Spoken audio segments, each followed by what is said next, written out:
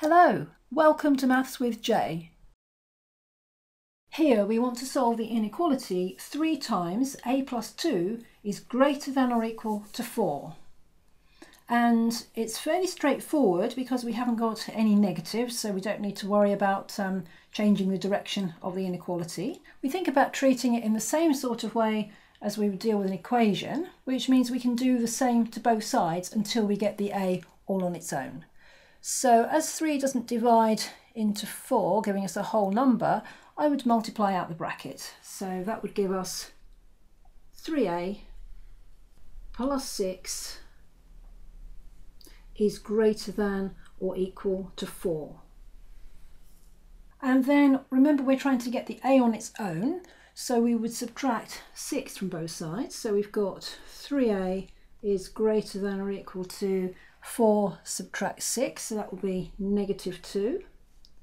And then dividing both sides by 3, so we're dividing by a positive number, so that would give us that a is greater than or equal to -2/3. And then we would want to do a couple of checks.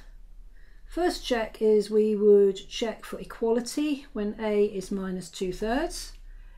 So we've got 3 times -2/3 plus 2.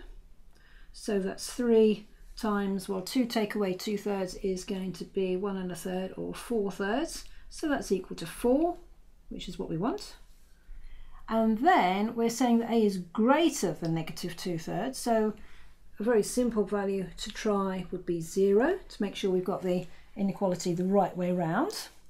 And when a is 0, we get 3 times 0 plus 2 is just 2, so that's 6, and that is greater than 4. So that shows that we have got the correct answer.